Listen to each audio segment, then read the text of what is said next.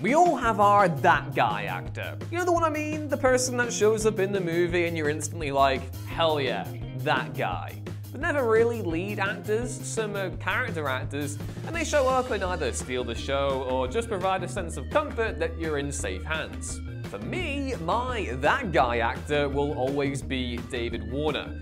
Warner sadly passed away in 2022, but he left behind a fantastic body of work, having made notable appearances in films like The Man with Two Brains and Cross of Iron. You may also recognize him from Scream 2, or what was my first live-action introduction to him, Teenage Mutant Ninja Turtles 2: The Secret of the Ooze, where he played Professor Jordan Perry.